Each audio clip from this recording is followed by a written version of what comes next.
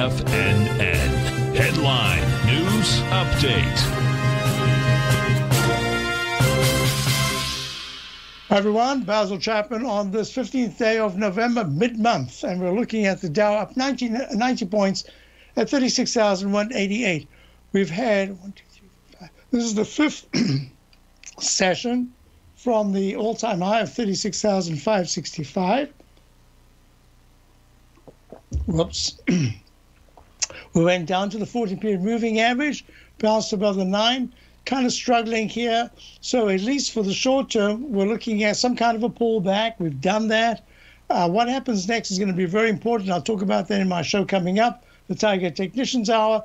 But basically, let's just say any close below 35,850 this week will say, uh-oh, consolidation continues.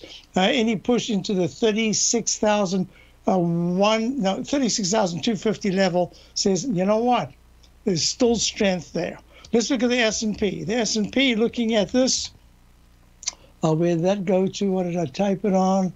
The S&P at this particular point is up 11. That's very interesting because within the context of that peak D with the two little doji candles at 4718.50, and that was on November I think it was the 5th, we've pulled back. We've had six sessions of consolidation.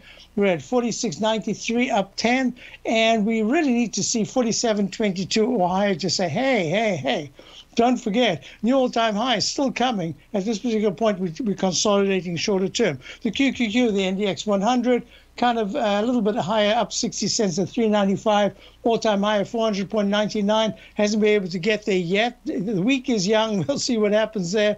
But most importantly, we're looking at the IWM, which was leading the way, and then all of a sudden kind of failed at 244.46, an all-time high, and that was about 6 sessions ago. And it's kind of struggling here. This is very interesting because this weekly chart is starting to look like it could make a peak D this week, and that means that the small caps, the Russell 2000, are kind of stalling here. Let's go through this quickly. We've got gold. Gold has made a new recovery high, but it's pulled back.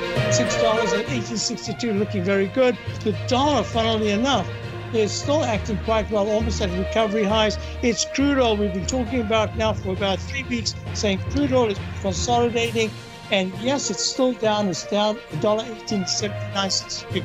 A lot to talk about plus bonds when I get back for the Tiger Technicians Hour. And tomorrow I'll be the guest speaker for the Boston Investors Group. You can go to